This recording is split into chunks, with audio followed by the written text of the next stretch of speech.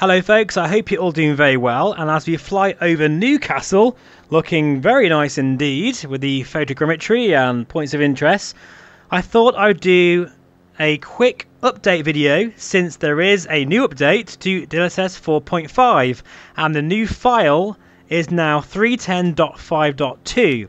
And in this video, this very quick video, I'm going to show you how to install it the easy way, in my opinion, and give you some of my thoughts on the presets now that I've been testing it for a few days.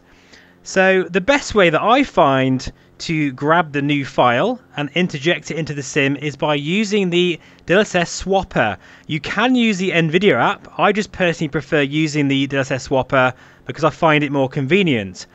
And the best way, as you can see on the screen here, is firstly is to make sure you've got the 310.5.2 driver.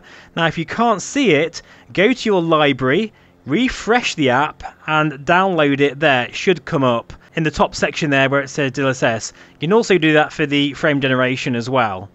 Then go to your games, and in this case it's a sim, not a game. Careful Steve, I'll be shot at dawn for saying that. You see there, just basically it's just a simple case of swapping the file over and selecting your presets.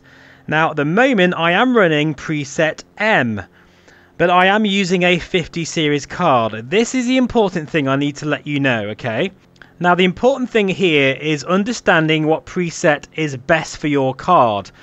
If you are running an RTX 20 series or 30 series cards, then actually running DLSS 4.5 can give you a detrimental impact to your performance. It might run worse.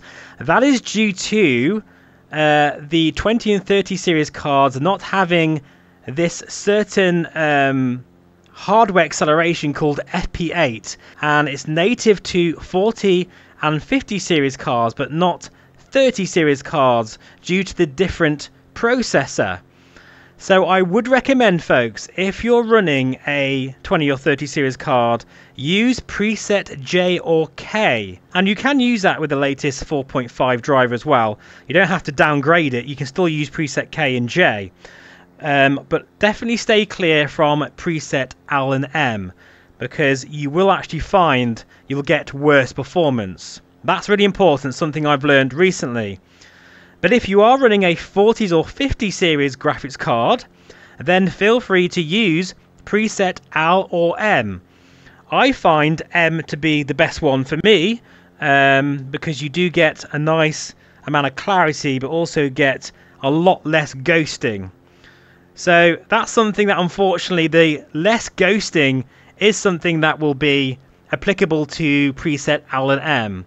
If you want to see what version of DLSS 4.5 you're running to make sure that it has actually worked, go to your settings in the DLSS swapper and you can see there, that's where you need to change, enable that, and you'll get a little dialog at the bottom of your screen telling you what version of DLSS 4.5 you're running. Now there is a bit more to this new driver, and that is the new 310.5.2 supposedly auto selects the best preset based upon your settings. So if you're running quality or ultra performance mode, I'm not sure if it's clever enough to know your GPU though. So ideally I would recommend still manually selecting your preset using the DLSS swapper utility. Really important information that, folks, so let's just recap that. There is now a new driver, 310.5.2. You can download it in the DLSS swapper and swap it over. Very easy to use. Then if you're running a 20 or 30s series graphics card, I would recommend keeping to preset J or K.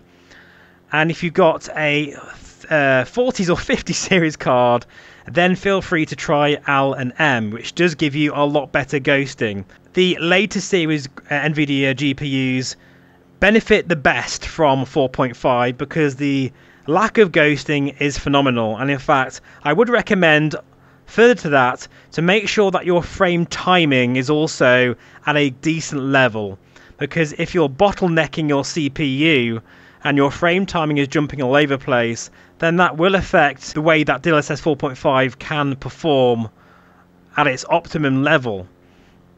And the result is pretty amazing actually. As you can see here, This is DLSS 4.5 running on a RTX 5090 in this case, and it just looks so good.